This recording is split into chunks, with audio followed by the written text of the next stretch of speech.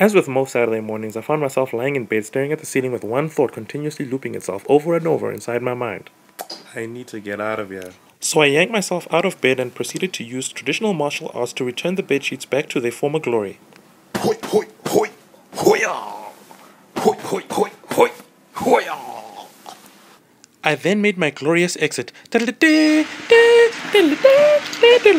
Oh, and for those of you who are wondering why I drive a PT Cruiser, It's 'cause I'm a boss! so I figured my restlessness stemmed from a sense of disconnectedness, so I had to get away from all of this hard road, street lights, electric cables, and concrete walls, and find a place that was more quieter, a place that was more natural, a place where I could connect with me, a place where I could find my center.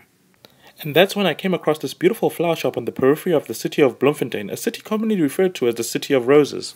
I figured that watching beautiful plant life be beautiful plant life and do whatever beautiful plant life does would give me that sense of belonging I'd been craving for throughout the course of the entire day.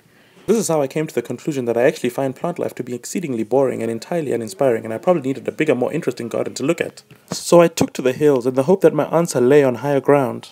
And lo and behold, two roads diverge at a yellow wood, and well, I took the one more traveled on because I'm not trying to get raped on some random hill in the middle of Bloemfontein.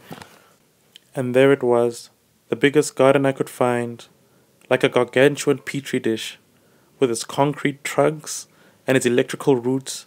I realized that this was a perfect time for an epiphany. Yet nothing came to me. So there I stood, under the terrible burden of destiny, and all I could think was, I miss my comfortable bed.